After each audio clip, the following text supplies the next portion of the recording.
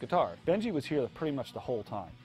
Joel came in kind of on the last 2 days to knock his parts out, but it was a very businesslike thing.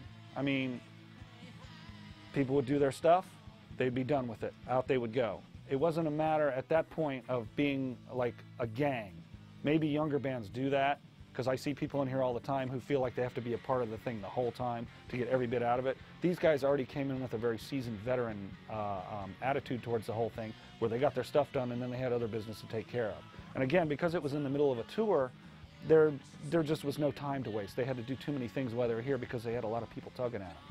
You know, their careers were really beginning to take off, so they were learning very quickly that you had to guard yourselves and be done with the tasks of the day and then go on and try and get more things done. It wasn't about rest and relaxation by any stretch. When we were working on the vocals, I let Benji completely drive the situation. He was the one who was calling the shots, and Joel did predominantly most of the singing because Benji was still playing a fair amount of guitar back then. While we were working on the vocal takes, they do have the same character vocal-wise, but there is a distinct difference in that Joel will deliver stuff in a certain way from Benji. Benji's always a little more rough around the edges. Joel's a little more polished. So when we were working on the vocal parts, Joel would sing a line or two and Benji would say, "Nah, you could do it this way." And they would do it again. Or, "Hey, you could try it this way." And they would speak in, I guess Billy calls it the twin language. They would speak in the twin language, and then immediately they would know what was going on, and boom, it would be done quick. I mean, some of these songs we did 4- and 5-part harmonies, and they just knocked them out super fast.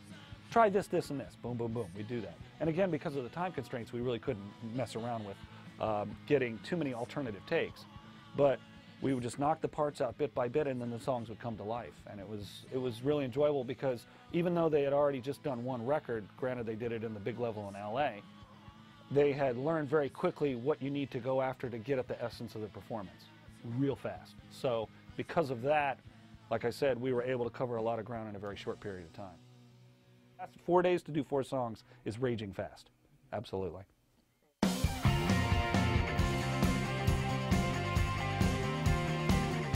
Having made a running start from their first album, and with an ever-increasing fan base gained from their extensive touring, Good Charlotte now went into the studio to record their follow-up album, The Young and the Hopeless. It would prove to be a massive success. That just was off the charts. I mean, that thing blew up bigger and better than anything, and I think that any one of them and myself and probably anyone at the label originally expected. I mean, the sounds, I remember sitting in a car with Benji when he came back into town, and he was in a rental car, and he had some of the burnt tracks from from their recent recordings, not fully mastered, but mastered well enough, and I knew when I heard some of that stuff that it was going to be just one of the next big things, and then lo and behold, it was. With, you know, songs such as Lifestyles of the Rich and Famous, The Anthem, and so on. I was just like, wow, you know, this is, I mean, just watching that blow up, you know, after they had their show on MTV and stuff, it was just, watching that just take on a life of its own was really amazing, you know. And they always do these kind of big, overwrought intros, and I always used to go, what is this intro, you know, I used to mess with them, what are you doing, what is this instrumental intro, it's so funny sounding. And I'm a bit of a cynic, you know, and I'll always give them a hard time. But when I saw them on their second album, I finally got to see them play a real show. You know, they'd always tried to, you know, get me to come out and see them play, and I was always playing. Well, one day I finally didn't have a show, and I could go see them play.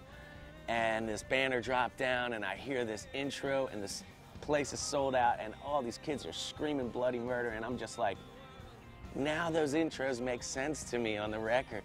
Eric Valentine had just done the Smash Mouth record, so his stuff was way big blowing up. So the band had hooked up with him because they wanted to bring other elements into their record.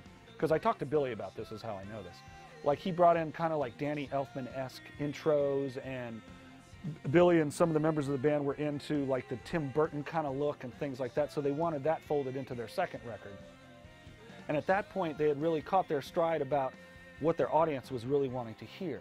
So they were really good at paring the songs down, at making them straight to the point. They also learned that from Don. So then that way, they could really get it to where people could latch on and identify with what was going on.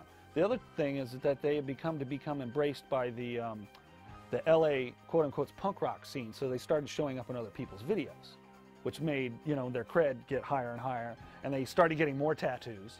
I mean, I remember the first time they came in here, they had like 1 or 2 tattoos each. Then the next time they came in, they had like, they were getting the sleeves thing going. And then the last time I met them, it's like full on. And then I had produced other records with Billy in the meantime with bands from up in the Northeast, where he would come in and every week he'd have something new. And it was like, wow, they were becoming established more as entertainers. So they were getting an idea of what the role really was about.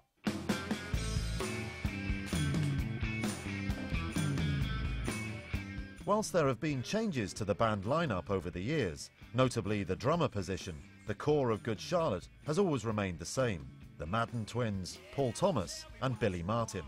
And whilst much of the publicity around the band tends to focus on twins Benji and Joel, each of the 4 core members has proven to be a vital component in the band's success. You know, Benji and Joel are really the main part of Good Charlotte.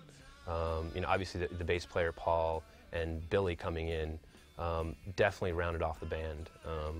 But you know, I could tell early on that Benji and Joel were the driving force. They wrote all the songs. They really had in their head the way they wanted everything to sound. So I think from their standpoint, it was really just associating themselves with other musicians that felt the same way they did. And I think Paul and Billy were those musicians. And you know, Billy's an amazing guitarist. Paul's an amazing bassist.